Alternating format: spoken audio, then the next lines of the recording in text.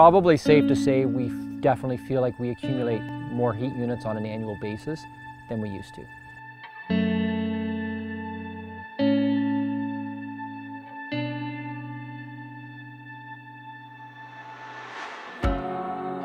Society demand is, I want to have that option, I want to have that flexibility.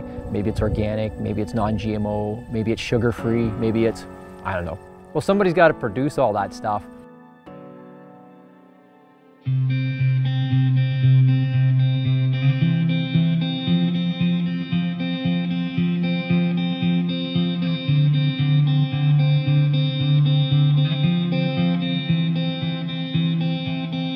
What I want to do is be able to create a model for those managers to follow, and being able to network with a number of different people across that value chain to be able to introduce that product or technology much more efficiently than before.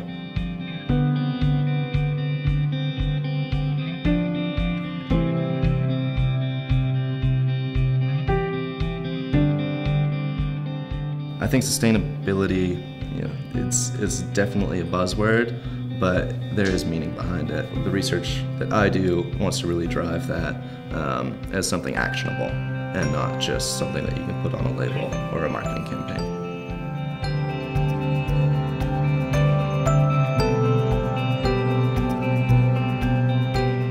Economics at the end of the day often dictate some of the things we do, right?